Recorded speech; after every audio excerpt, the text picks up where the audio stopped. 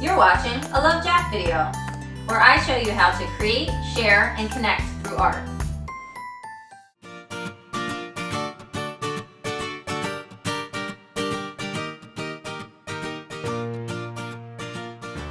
This is Make Art to Mail. With just a few supplies and some time to sit and connect, I will show you how to create a handmade card that is sure to put a smile on someone's face.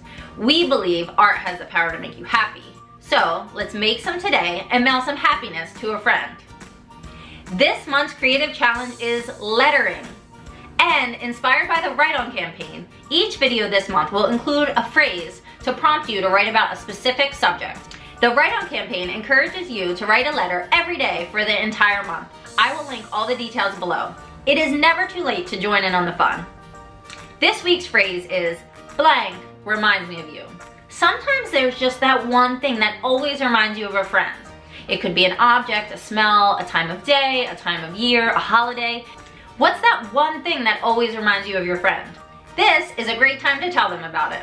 It could be straightforward or it could be quirky. For instance, hydrangeas remind me of my mother-in-law. She has this great big hydrangea plant outside her house. And now, every time I see a hydrangea, I think of her. I think she would like to know that information. Inside the card, let your friend know why that thing reminds you of them and how often you think about them. I'm sure they'll love knowing this information. And I know we're all about snail mail here, but I'm giving you permission to send a text. Next time you think about something, send them a quick text. You can even take a picture of that thing you see that reminds you of your friend and send that along as well. Here's the thing, people like to know you're thinking about them, especially the people you think about often. But don't think that means you can't then write them a letter later. It's always fun to get snail mail in your mailbox, and it's just another reason to make your friend happy. So send the text and send the letter. For this card, you'll need cardstock, an envelope, your favorite alphabet stickers, an alphabet stencil, and some felt tip markers. This card is going to say, blank reminds me of you. So I'm using these fun alphabet stickers that I got at a store because I have a problem and I like to buy alphabet stickers. And I am using them as inspiration for the rest of the card. So if you notice, they're all kind of outlined and then has a fun pattern filling them in. So I thought we could do the same type of thing with our stencil. I'm gonna start with reminds me of you and then put the word on top of that. So I'm gonna take a scrap piece of paper and just spell it out. So I could figure out which is the middle letter, which is the I. Now, the other thing I should kind of figure out is what colors I want to do. So I'm gonna go orange, purple, light blue. Okay, we're gonna go with those colors. Now, on my thing, I'm just gonna circle each one so that it's a pattern. So I just went through and circled what color I wanted each letter to be so it was kind of in a pattern. I'm gonna start with the middle letter, which is an I. When I'm using a stencil, I like to use the letter next to it to kind of help me make sure that it's level. So I just kind of put the I inside that M, but I could do the N. And once I get all the letters traced, I'm gonna go back and fill in the design. And I keep going back and referring to my little cheat sheet to make sure I'm doing the right color. Oh my goodness, we're just making it. I was afraid for a second the art wasn't gonna fit, but it does. Now go back here. 1, 2, 3, 4, 1, 2, 3, 4. So the F is in the middle thing, so I'm gonna line the F up, which is line the F up, right under the I. So looking at this now, I can tell you one thing, it's not gonna fit. M-E won't fit there, M-E, it's just not gonna fit. Instead of losing all hope, I'm gonna use my stickers instead, because they're smaller. Looking at here, I'm gonna do Y-O-U, and I'm gonna do an exclamation point, because I feel like it will make it space out a little bit easier. Reminds me of you, that's the saying. Now the top part is here is what reminds me of you. And I'm gonna give this card to my mom, and shopping reminds me of her. She's a great shopper. So, I'm gonna do my little cheat sheet again. Put the P in the middle. Oh wait, that's not right. 1, 2, 3, 1, 2, 3. The 2 P's should be centered.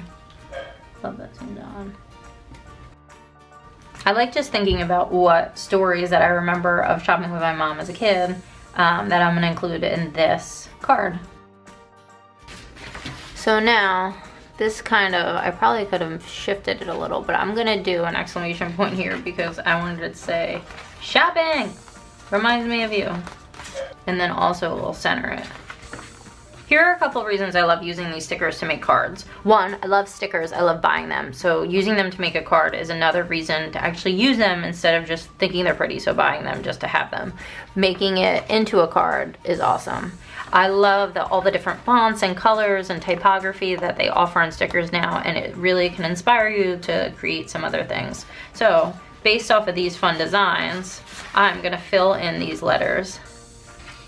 So I'm gonna try to just do one that I see on here that I like. I like these swirls and it's not so close, so I'm gonna do these swirls.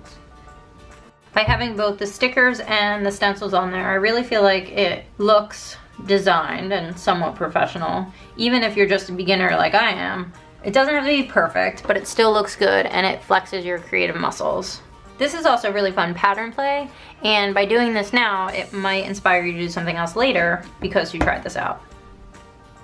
I also think a fun weekend project would be to go through and make a list of all the people you want to send birthday cards to this year, and then simply use stickers to write their names on the front of the envelopes. Then when their birthday comes, you already have the envelope started, and if you want to take it one step further, you could even address the envelope and put a stamp on it. Then when their birthday comes around, all you have to do is write the card. And now, since there's a little bit of space on the bottom, I'm gonna see if I have enough letters to do mom. I have 2 M's here and 1 O here, so I'm gonna add mom on it to personalize it. Start with the O, so it's centered. Cute, right? So now I'm gonna do a similar thing for the envelope. Let's see, I'm gonna look at my letters, see if I could do her whole name in it.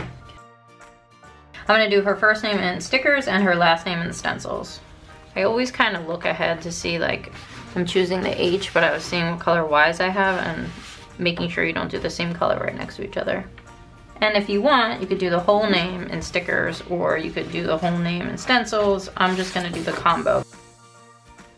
I think this filling it in part is my favorite because I get to choose what kind of little pattern. It's a fun way to play with patterns. All right, so I think that looks pretty good. I'm going to use my Oscar de la Renta sticker on there because he's a fashion designer and we love shopping. Although, to be honest, we were more shopping at like Fashion Bug and Deb Shop than any store that would sell Oscar de la Renta. But you know, still fun. Cute.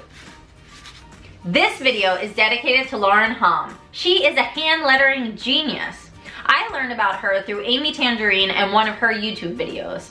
Since then, I've been following her on Instagram and I signed up for her mailing list. She creates the most beautiful illustrations. She also does these fun weekly challenges where she encourages you to try out lettering with specific prompts. Follow her on Instagram to see all the amazing work her community creates. And you can subscribe to her newsletter to participate in the fun.